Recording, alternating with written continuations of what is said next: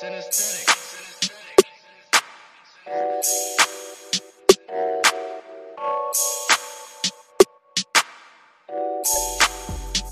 news, everyday news on Prince Amila Entertainment TV. Today is the 1st of May 2022. Is International Workers Day, and it is what our shining as how you guys doing. It's also another new month, and it is December. Duze, and I'm going to farmers get. So how are you guys doing? Remember, guys, to like, share, comment, and follow, and turn on the notification bell so that you won't miss any of our new uploads that we do upload on this channel each and every day, each and every hour. And so, President Emmerson Mnangagwa and yes, ED, the men have issued a statement regarding to Workers' Day, and and of course he's the president. The man has to say something regarding to Nyika, and we were expecting him to say a lot of this during my by-election campaigns, but the man never said anything regarding to Nyika, despite zvaitika nguva idzodzo whereby civil servants akawanda, especially my teacher, vangu vari pastrike vachitizwa nemari idzi ishoma dzambo kuti tambirisa, and so the men end up increasing 20%. We all know those benefits, kunzi free transport, chakuvakirai dzimba, etc, and so the men never addressed zvichemo zvavashandi during my campaigns aita by-elections aya. So the man wrote on his Facebook account, and he said that through your hard honest work you are bringing the reality our national development mantra, Nyika, Inovakwa, Nevene, Vayo, and going forward I urge the social partners to expedite the establishment of the Zimbabwe National Productivity Institute, which among other objectives will drive the productivity consciousness across all sectors. Fellow Zimbabweans, a prosperous society is possible if you workers continue to play your part. As a country, we commend you for your efforts that have led to the present growth trajectory in our capacity utilization, which is now at 66%. Through the hard, honest work of our workers, the Zimbabwe economy is now graduated from stabilization to growth. In this regard, your dignity as workers, your value, wages, and salaries must be commensurate with the resultant improving macroeconomic fundamentals. Employers are challenged to respect and honor the efforts being made by workers in modernizing, industrializing Zimbabwe. The workplace should be a place of harmony and fulfillment. Occupational safety, health, and wellness programs must be pursued with great vigor. It is also my expectation that workplace programs be prioritized to prepare workers for retirement. Meanwhile, it is encouraging that the leadership of the labor movement now values the utility of social dialogue as the most efficient vehicle for finding solutions to our challenges, including those experienced by workers. To date, I've met the leaders of worker organizations, openly shared perspectives with them to move our country forward, guided by the national interests. As a listening president, my door remains open for more frequent engagements. Fellow Zimbabweans, it is regrettable that prices have of late been increasing due to imported inflation. My government remains seized with redressing the issue through comprehensive strategies to ensure that there is no erosion of disposable incomes. The Second Republic is determined to retain the purchasing power of workers through a viable public transport system. Government will not stand by and watch while the hard-earned incomes of our workers are stolen by mushikashikas and makoronyera. No. You as our workers deserve an efficient and affordable transport system so that production time as well as your family time is not lost in transport queues. During peak hours, workers must be transported with the greatest ease.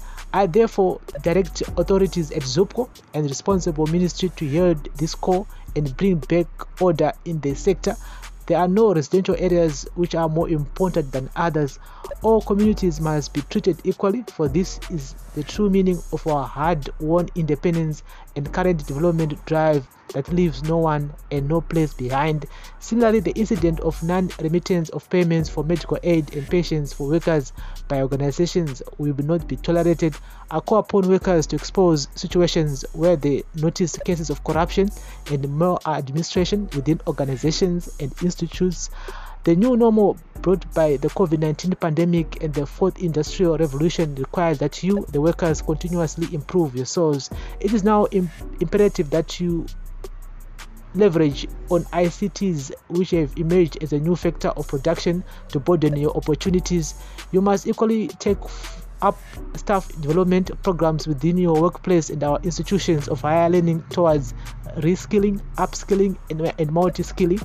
Fellow workers, my government is aware of the decent work deficits being experienced by those in the informal sector.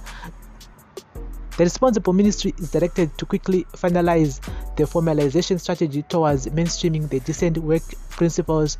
I urge workers in the informal sector to always engage with the responsible ministry to speed up the formalization agenda while enhancing their participation in the mainstream economy. The National Social Security Authority must accelerate the establishment and implementation of programs for the inclusion of the informal sector in social security protection. The government will continue to respect workers' rights. As such, the Labour Amendment Bill is now before Parliament in line with our commitment to ensure fair labour standards for all workers in Zimbabwe. The bill is expected to further restore the dignity of workers by addressing some of the emerging challenges affecting workers. I challenge the leadership across all sectors of the economy to protect and advance the interests of all workers. The Ministry of Public Service, Labour and Social Welfare should take a more focused and visible lead in the protection of workers' rights, increase social protection coverage and reduce worker vulnerability, anchored on putting in place robust mechanisms that improve working conditions must be highlighted. Allow me to also encourage those Zimbabweans in the diaspora to continue working hard in spite of many challenging circumstances they may face within their host countries. I thus urge you to remain resolute and focus on achieving your personal and professional goals. Finally, as we celebrate this year's Workers' Day, let us remain mindful that the COVID-19 pandemic is still with us. Get vaccinated, continue wearing masks, sanitizing, and maintaining social distance. No one is safe until everyone is safe. Going forward, and in line with the declaration of 2022 as the year of growth, the government will ensure that the improving macroeconomic fundamentals translate to dignified life for workers. Together, through hard, honest work as a peaceful and united people, let us steadfastly continue on our journey towards attaining Vision 2030 and building the Zimbabwe we all want. With these remarks, I wish you all Happy Workers' Day. And this is coming from the president himself, President Emmerson Mnangagwa. It's a good speech. It's a good speech, but you know, the man didn't talk about Nyima salaries. I mean, salaries. I mean, everyone wants to hear what's next. Because you know, he talked about inflation, which is true, 100% true, that most prices mashopo are queer, and his life is now becoming difficult. So what's happening to our salaries? Are you gonna increase marizedu kana zamba zakadai? So he didn't say anything regarding to that. So which means that you know, there are other ways, other avenues that you know, organizations vanomirira vashandi vama civil servants are gonna reach out to government kuti vasolve nyaya dzemasalaries, because 20% yavakaincrease here you know, a few months ago haichatengi at the moment, and yes, 20% yarova neinflation kudhara, saka pasina kuti anzizoni takakuincrease muna April kana muna March, saka this time we won't increase. No, inflation igurwa zvisingaiti.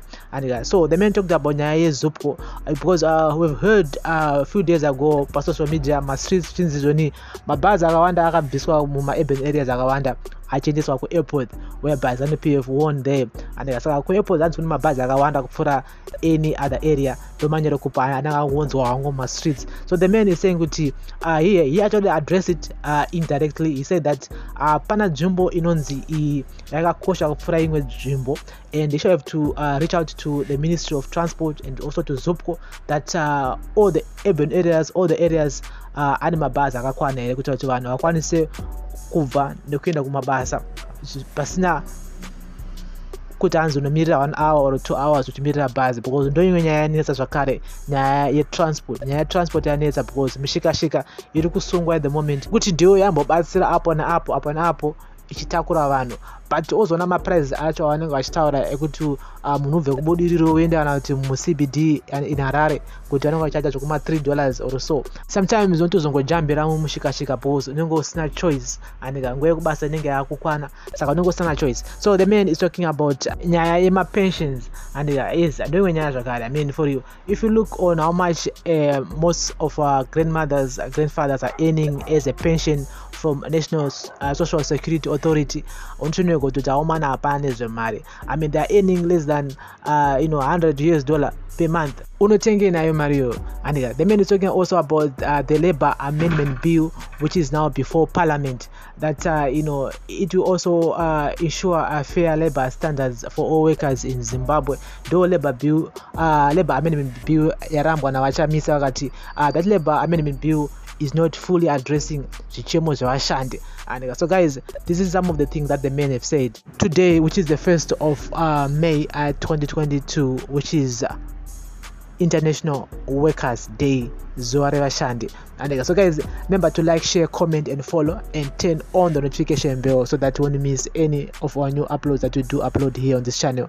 This is daily news, breaking news, everyday news on Prince Mila Entertainment TV. Thank you for listening and watching. Have a blessed day. Bless up.